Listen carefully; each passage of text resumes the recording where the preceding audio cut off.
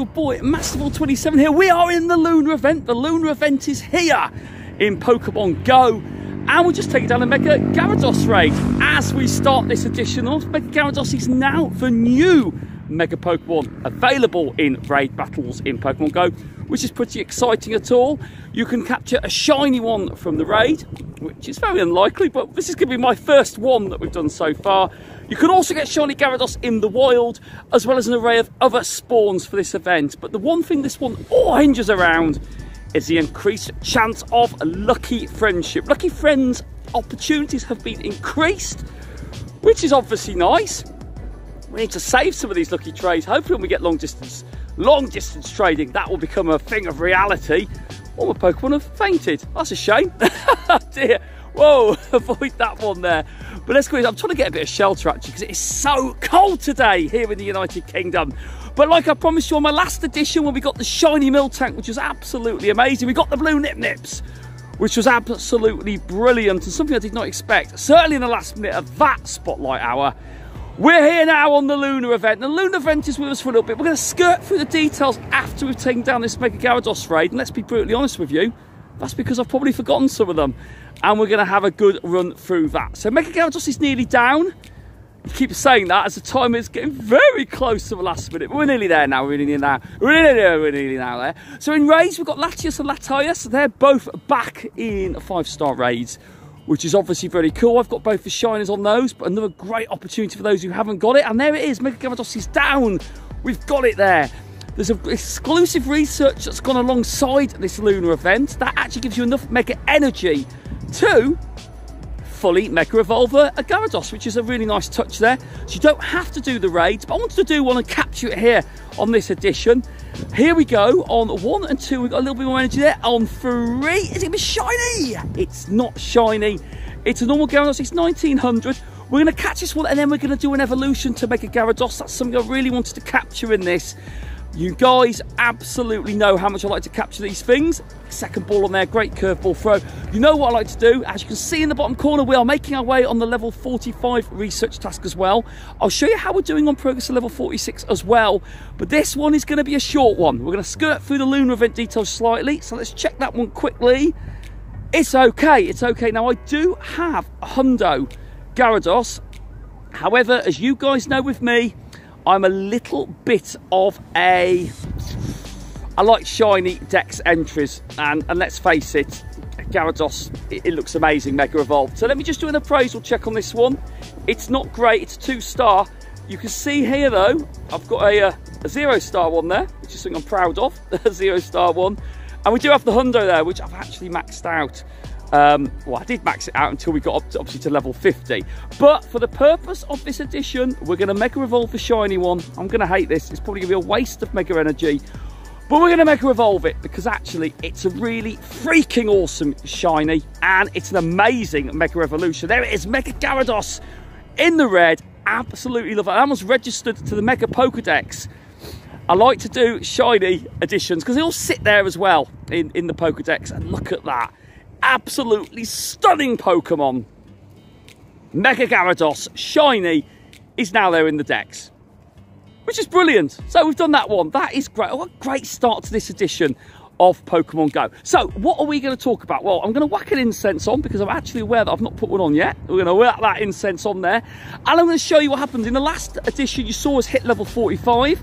Well, we've done one of the 4 already now. So we've done the 50 excellent throws. That much is done. We've got to complete 100 research tasks, which we're a 5th of the way there now, which is good. We're on to day 3, which we've done today, of snapping a Pokemon 7 days in a row. So obviously we've got a little bit of time. We're going to have to wait to do that. And we've got to hatch 30 eggs. I've done 4 of them already. I'm not going to be rushing that. We've got the XP already for level 46. So that much is cool. It also, a couple of shiny checks on the Magikarps. I did get a shiny as part of this Lunar event, which I'm going to share with you in a minute. So that's pretty exciting. We've also got the level 45 research special task, which you've got power Pokemon 45 times. We'll do that one very easily. We're not going to do that on this edition, no need to, because we still haven't done the nice throws yet, all the Pokestops, but we're not far from them. 42 of 45 and 185 of 450. That's really cool. So we've made great progress on that. Oh, it's cold. It's so cold. My hands are freezing. My hands are freezing. I know a lot of people have been commenting on this. It's so hard to produce content outdoors when the weather's like this. Right, so let's quickly skirt over the details because I'm pretty aware that I've missed a few of them. But this Lunar event is what it's all about. So it started on February the 9th. It runs through to Sunday, February the 14th. So you'll catch the end of it on as you watch this one. So that's at the weekend coming up now. But yeah, I'm not going to run through all the details because you all know that. You're already playing this event. But we had a great field research task which ran alongside it, and it gave us the encounter with Toro. Actually, in fact, it was a 4-stage research. 2 and 4 gave us encounters with Toro, an opportunity to get a shiny on there. I didn't get a shiny on it, which was, you know, I've already got one. I hatched one from the 7km eggs when that event came out. That's going back quite a while ago, actually, thinking about it, when all the regionals were in there. But yeah, Taurus was the one that was in there, but I did get a shiny of it, and I'll put that one up on the screen for you to see. I did hatch that one, though, and that one, when was that? Goodness gracious, that was in 2019, 2 years ago, well, a year and a half ago anyway. So yeah, there it is. So we did get shiny Taurus, but not in that, not in this event. So Lunar event is going to be coming to an end. We're going to talk on Valentine's event later, but not on this edition because that's something else, which is great. But I've got some exciting news for you. The podcast, you've probably seen some cryptic tweets out there on Twitter. Graham, my mate, has invited me to a raid there. We're not going to do that one, unfortunately, as part of this edition, but we're going to be filming it tonight. So the Incensed podcast, I can officially announce on the channel, is going to be recorded starting tonight. The pilot edition will be recorded, and I'm going to reveal on the channel who's going to be doing it with me. So we've got 4 UK content creators, including myself. We've got, you'll know some of these guys. You've got my mate Ian Waterfall. Hopefully you all know Ian from some of the collaborations we've done before on Community Days. I met Ian in Dortmund. We've got Pokemon UK. Pokemon UK, based down in London. He does some great satirical additions, focus around Niantic, but he's a very good on PvP. He's very, very good on raid battles and all of that. Does some great content. Another UK content creator. And we've also got the one and only Casual Coops. Coopsy from London. Casual Coops. You will all know him as well. I've shared him on the channel and we've had some great banter and that. Well, he is the 4th person, including myself, that's going to be filming the Incensed podcast. Follow us on Twitter at Incensed Podcast. But yes, that's going to be very separate to the channels, just so you all know. But I want to announce that on the channel and be one of the first to do it, so you know who's going to be on it and what to expect. That should all be released on all good podcast platforms this Sunday. That's Sunday the 14th of February. So there we go. Right, so we wrap this edition up now, but we're going to share with you some shinies. For those who haven't quite followed me or know exactly what we did. So I did get a tentacle. I didn't talk about this. I put it on Twitter actually at masterful_27. I did get a tentacle on the guaranteed spawn for the daily spawn.